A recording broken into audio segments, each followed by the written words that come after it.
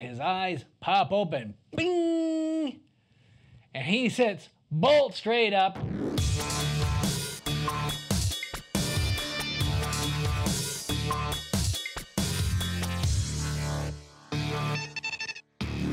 Keep it real. Greetings, Internet people. You're tuned into the Keep It Real RN channel. My name is Craig, and I'll be your host. And today I'm going to do an episode of Story Time.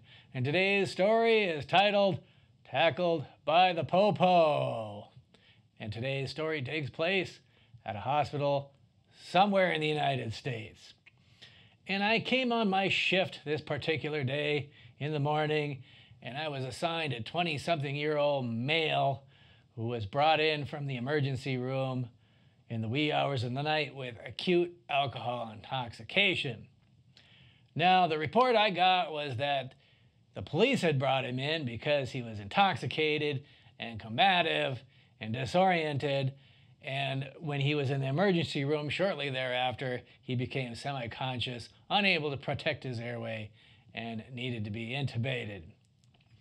So here he is in my room, on the ventilator, breathing tube hanging out of his mouth, propofol dripping.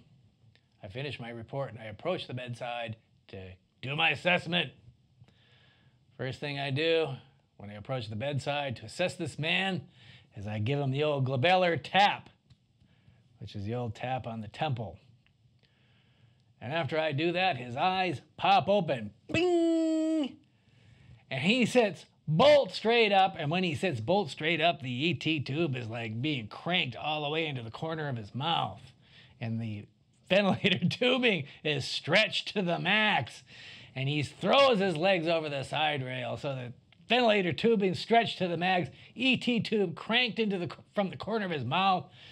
He's got the SEDs on his legs. They're all wrapped up in the SED tubing hanging over the side rail, and he's ready to book. So I yell for help, and a couple people come in, and we lay him back down, and we reapply the restraints, and he's just fighting tooth and nail. He's throwing his legs over. I'm having a hard time keeping him down in the bed, and of course he's able to get his restraints off. So I get the doctor in there, and I say, listen.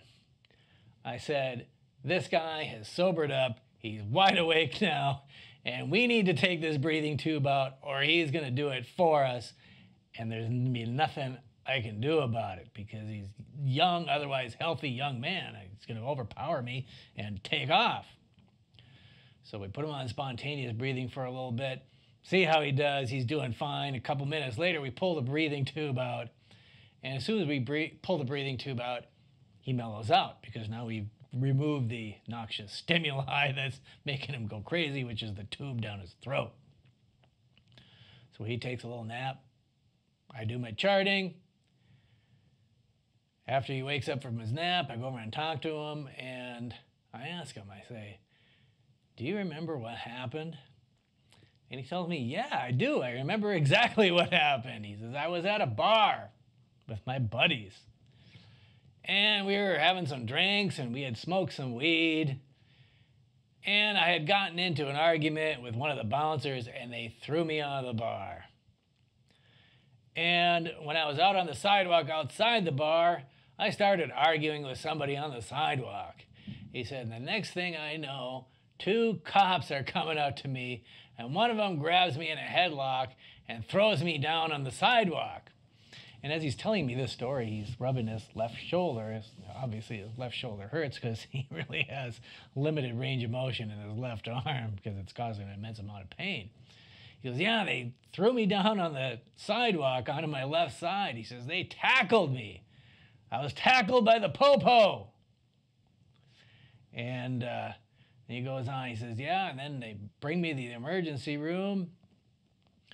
And the next thing I remember is some doctor is standing over me telling me that they're going to give me some medicine to put me to sleep and put a breathing tube in. And that's the last thing that I remember until I woke up here. And I was thinking about this, and when he had said tackled by the Popo, that was ringing in my head over and over as we were having this conversation. And I was thinking that would be the great title for a country song, because some of the greatest country songs ever written were about drinking and fighting and having your woman leave you and having a broken heart, being broke and penniless. And what a great subject, what a better subject than being tackled by the popo. So I told this guy, I said, this is a great story that would make a great country song. And I'm going to write a song called Tackled by the Popo. And so it's been quite a while since this story took place. And the furthest I've gotten on this song is I've written a chorus for it. And this is how the chorus goes. I'm about ready to write some verses, but here is a preview of Tackled by the Popo. Tackled by the popo, seemed like it was happening in slow-mo. I was smoking weed and drinking with my friends. Tackled by the popo, seemed like it was happening in slow-mo. The emergency room is where it always ends. Tackled by the popo, seemed like it was happening in slow-mo. I was smoking weed and drinking with my friends.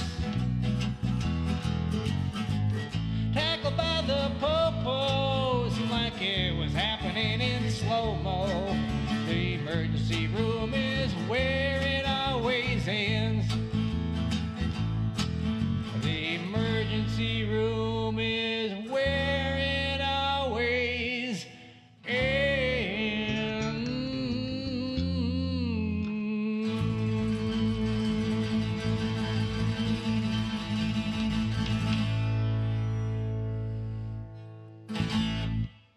So please rate this video and leave a comment below. If you like this video, share it with your friends. In fact, share it with your friends even if you think it sucks. Hit the subscribe button down there and become a passenger on the Keep It Real RN Express.